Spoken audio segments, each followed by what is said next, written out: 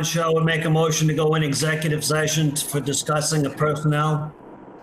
Carl Groppe, second. All right. We're in executive session. Jamie, did you stop the recording? Yeah, let's go. You're recording, Jamie. Okay, so I think we need two motions. One to accept Jamie's reorganization chart and budgeting. Is that how you need that to read, Jamie? That would be fine. I move we accept the superintendent's recommendations for central office reorganization and moving forward in the budget processes quickly. Second. All right. All those in favor? I'll just go down through each person. Andrew? Aye. Chantal? Aye. Carl? Aye. Don? Aye. Ethan?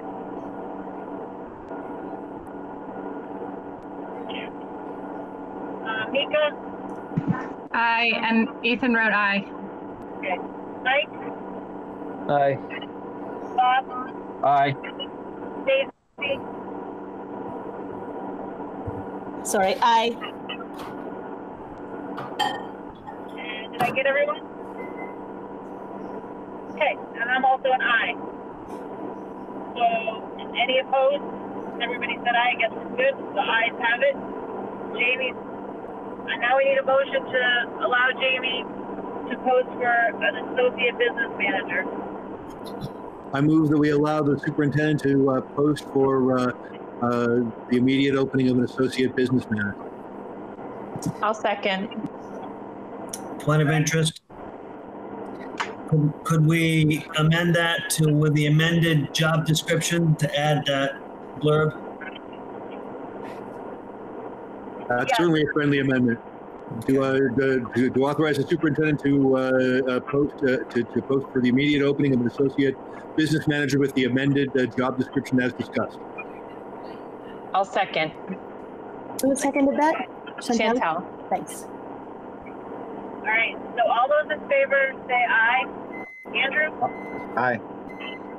Chantal? Aye. Carl? Aye. Don? Aye. Ethan? Mika? Aye. Michael? Aye. Bob? Aye. Stacy? Aye. Let the record reflect that Ethan Bowen typed aye by text. All right, so unanimously we have that completed too. All right. Thank you all. Thank you, Jamie. All right, is there any other business tonight? This is Don. I'm sorry, this is Don. I just wanted to talk about some of the conversation we had tonight regarding food service. I think we might try and increase our ability to sign people up for free and reduced lunches. I think that would also improve our cash flow. I agree, Don. It's been on the admin team agenda, and one of the things I'm looking at is we pulled together the food service workers last week, and they're meeting again this week. And we're going to try to meet with them regularly across the SU to ensure that we are all on the same page on how important that is and how we go about it. We're also pulling together the registrars now across the SU on a regular basis, which should help us with some of those things. Nice. My experience, Jamie, my experience is that parents refuse to fill out those forms. I'm also going to look at how I can do a better job maybe educating families on why those forms are important. I've gotten some feedback that my letters are great, but maybe I could do some more tape videos that better access for families. So I may try that out here in the upcoming weeks. Like little superintendent videos that we then post on social media and we can embed in emails. And I'm going to try to do one of them I was thinking would be on those forums and explain to families that they support us not only our food service program, but they support us in grants and materials for our schools, and that just completing those forms are really important for the sustainability of the SU as we move forward. I don't know if, do you guys think that'd be helpful? I don't know. I thought it would be worth a try.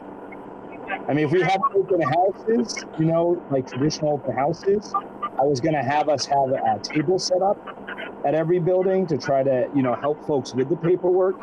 So I'm going to reach out to the registrars to see if there's other means of how we could offer that support if folks are just intimidated by the paperwork too, because it can be intimidating. And then add that to the video as well. How to access help if you need it. And the other thing, Jamie, is that form usually goes out with a whole packet of stuff that you need to fill out. Maybe it's something with a separate letter that goes out to get people sent in forms. Yeah, no, I agree. Right. It's such an important form that, we need to make certain that we capture it on its own and that it doesn't get lumped up with everything else that we're asking folks to fill out right now, which COVID has added even another level of forms and stuff that we're asking them to fill out. So, but any ideas you have, especially parents and guardians or grandparents that you think of, email them to me around this, because, I'll definitely look for us to implement them. And you know best on how it would make the most sense for us to get that information out to folks. Okay. Any other business tonight, guys? Jamie, I was just going to ask about the transportation survey. Anything we can do to help get that out? I mean, I got your voicemail, I got the text and information, but I was like, wait, did I fill that out? And then I went. Well, we had people fill it out. I mean, we got a decent number across the SU, but it's a number of which I'm still nervous if folks didn't fill it out, and all of a sudden we realize on the first day of school, I've got a bus that's over capacity. Mm-hmm. And, I've said to the admin team, and I've said to you, that first day is going to be critical to our success like no other. Because if we mess this up somewhere, it's going to be hard to recover from that, from a PR standpoint and just our family's confidence and trust. So, yeah, if you want to just, push that information out on Facebook, talk to your friends, it's a quick survey, but it will help us, because what I'm looking at is if I have to adjust a route right now based on numbers, we still have time to do it. If I have a route that has, 35 riders and I have another run that has 15, then I can adjust it.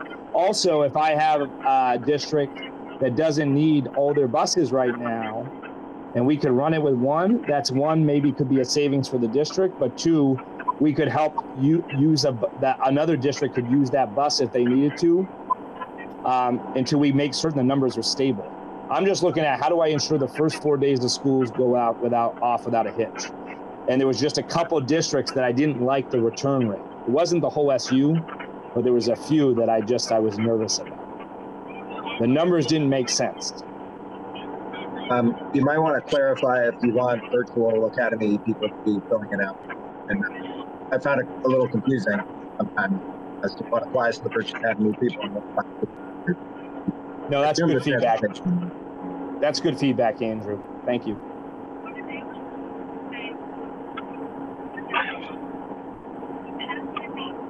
All right. Anything else, guys?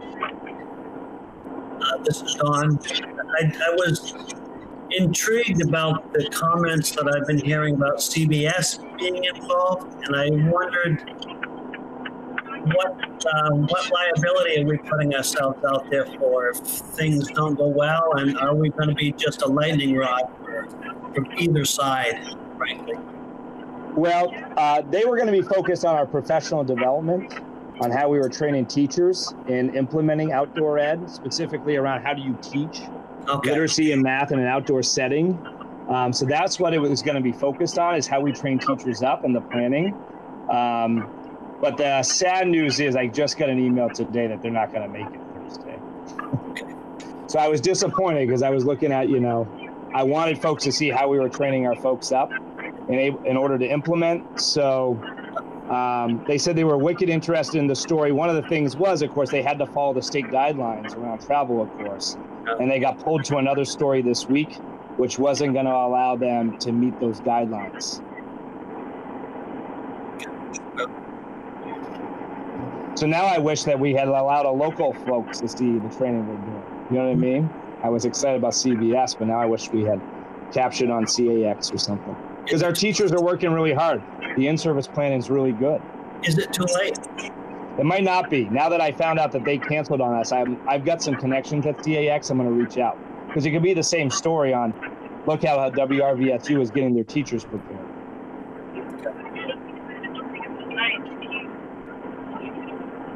Anything else, guys? Jamie, or did we cover everything you wanted to? Yes. Great. So if there's nothing else, I'll entertain a motion to adjourn. I move we adjourn. Second. All right. We are adjourned. Everybody have a great week.